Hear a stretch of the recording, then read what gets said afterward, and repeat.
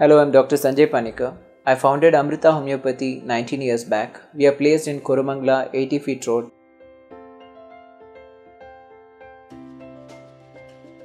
Whenever there is pain radiating from the left side of the chest and extending over to the left arm, the most important diagnosis that we must think of is possibly there is some cardiac issue. And the second most important thing is a cervical problem. Even a cervical problem can sometimes have a radiating pain down to the chest and down to the arm. So the other simple issues is hyperacidity, as it is seen in Irritable Bowel Syndrome and Gastritis, Gastro Esophageal Reflux Disease, which is another reason why this kind of symptom can develop. Whenever the pain is radiating down to the arm, rule out cardiac issues.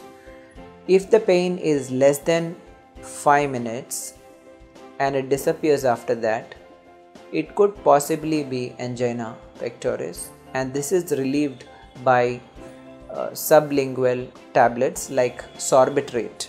This is one of the medicine which can be used to relieve angina pectoris.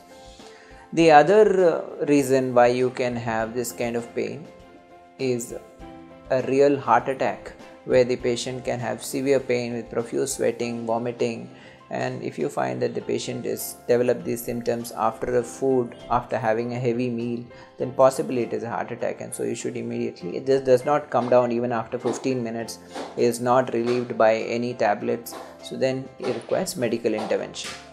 Whereas pain which is related to the cervical down, radiating down to the chest or to the arm, is a neurological pain, and it is usually caused by some bad posture, like for example, I had a patient who was constantly on the laptop and developed this. I had a teacher who was writing always on the board, and so she developed the pain down. So this way symptoms can be there. Also, if you have irritable bowel syndrome, then the gastritis can cause a referred pain along the nerve down to the